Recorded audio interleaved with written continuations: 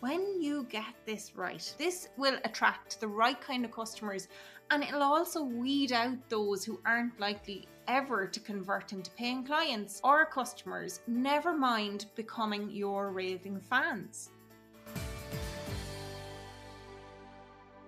Welcome to the first episode of the Master Your Business podcast. I'm your host, Deirdre Martin.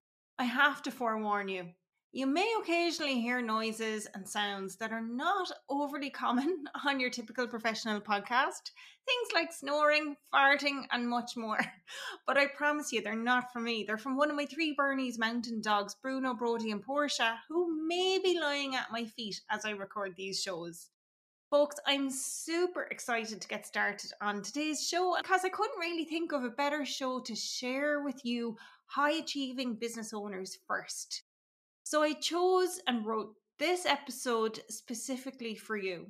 And it's all about the power of customer experience and brand strategy, which I believe are fundamental when it comes to mastering your business. As a business owner, you know yourself, success is not an accident. It takes hard work, dedication, and the right strategies to get your business off the ground and keep it running. I can't recall the person's name, but somebody on Shark Tank said it's only entrepreneurs who will spend like 80 hours working for themselves before they'll spend 40 hours working for someone else.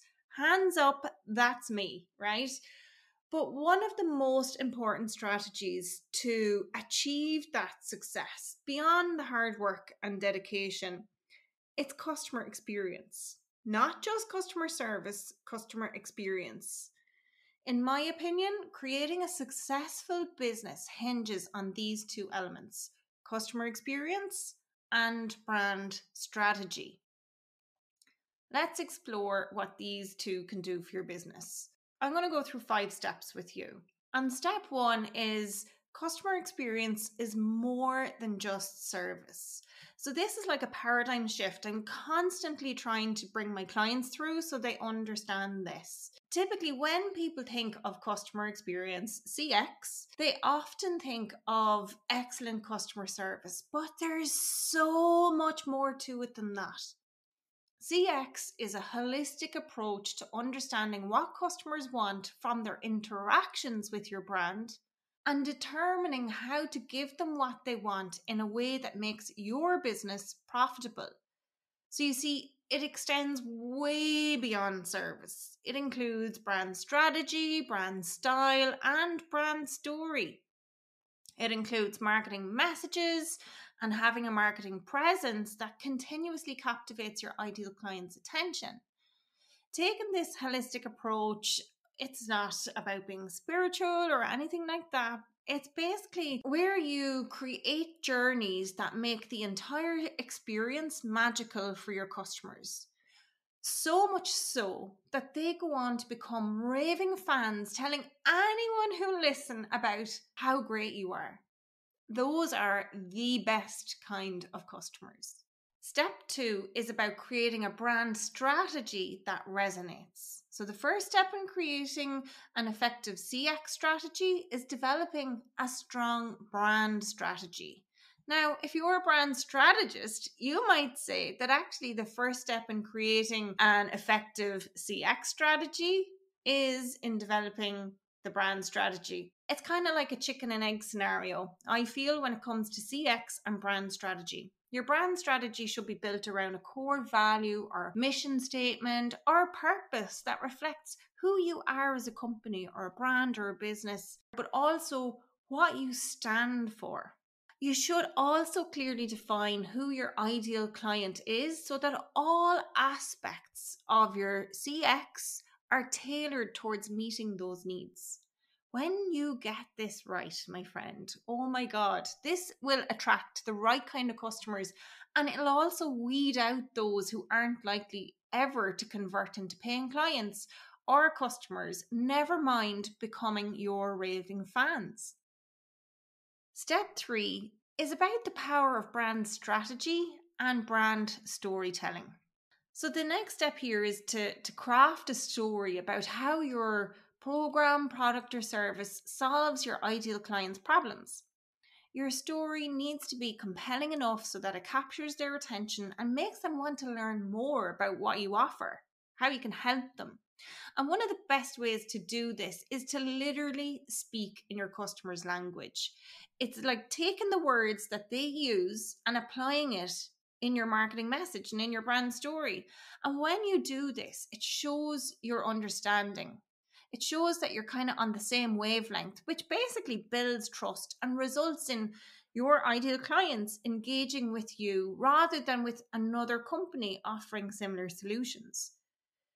Crafting an effective brand strategy and story, it does take time, but it helps ensure that those who are drawn to your business, they're the right people. And when you draw the right people to your business, they are much more likely to remain loyal customers for years to come. Step 4 is about designing journeys and experiences that wow. Once you've established your brand strategy and story, it's time to design a journey and experiences that wow. And what I mean by this is when you're creating these journeys, it's about considering every single step that your customer has to take as a part of the process, as part of doing business with you. From that first contact all the way through to where your marketing message is delivered and what the sales conversations is going to look and sound like. And then it's about applying or aiming for at least consistency throughout each phase. And what I mean by that is taking into account all the channels like your social media platforms, the content on your website, and so on. Everything basically that's used during the journey. And all of these channels ideally reflecting the exact same message and having a similar feel while still being tailored specifically for the different platform maybe that you're showing up on or for the different audience that you're trying to attract. And yes, customer service is important, but not just any ordinary customer service.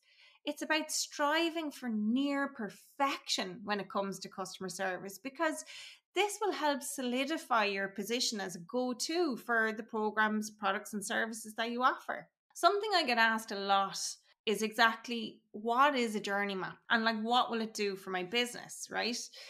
So here's a quick breakdown. A journey map is basically a visual representation of how customers interact with your business so that they can achieve their goal.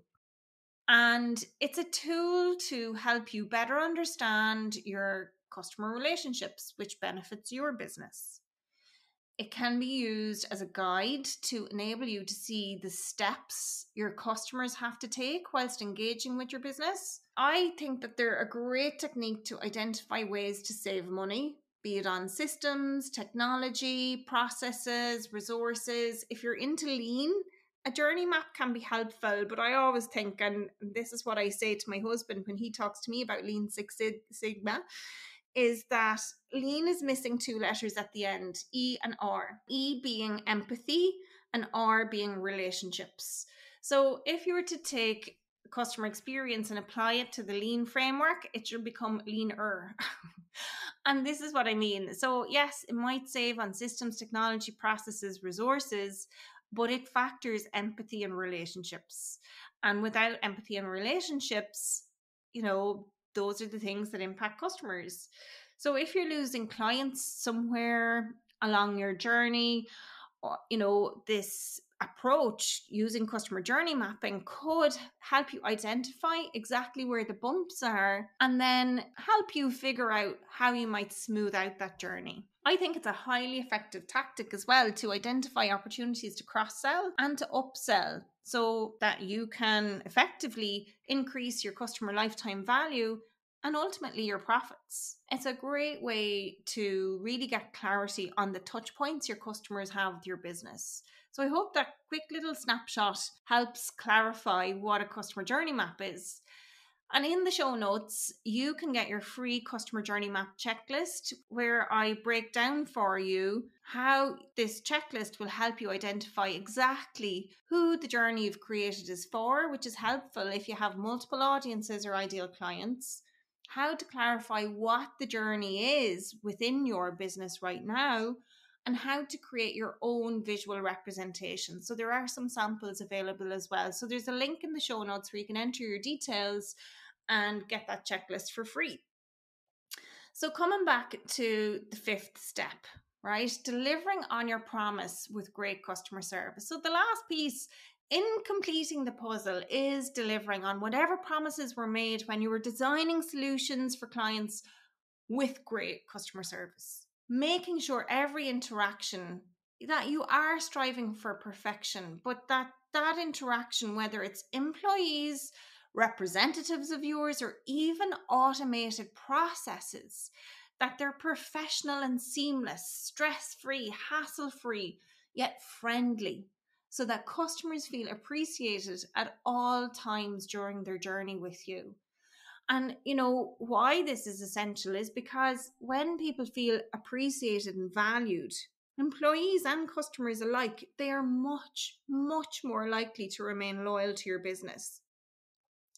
And the key here to this step, the key is having a knack for understanding what people need before they even know they need it.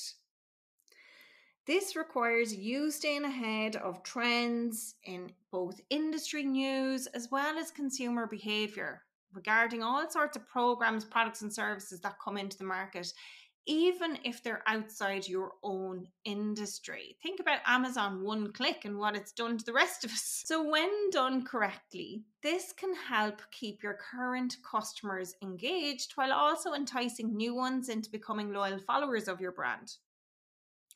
It's through providing solutions in this way that companies create those long-lasting relationships with their customers. And when done right, these relationships can be extremely profitable in terms of revenue growth over time. So, folks, let's summarize episode 1 of Master Your Business. Growing a successful business isn't easy, but it doesn't have to be impossible either. Success hinges on customer experience and brand strategy, because without customers, we have no business. By leveraging customer experience through building a strong brand strategy based on core values, defining who your ideal client is, developing solutions tailored towards their needs, and delivering on whatever promises were made through great customer service, you can create an amazing journey for each person who interacts with your brand. With these components in place, it won't be long before word spreads about how great working with you really is. And in no time at all, you're going to find yourself at the top of the list when people look for businesses like yours. And you can bet your bottom dollar that the sales and growth will follow suit. Doing these things will set up high-achieving businesses like yours for long-term success by creating lasting, profitable relationships with your customers. Something certainly worth striving for, if you ask me. Thanks for tuning in to today's episode, and please remember to subscribe, share, and review this episode. Thanks for tuning in.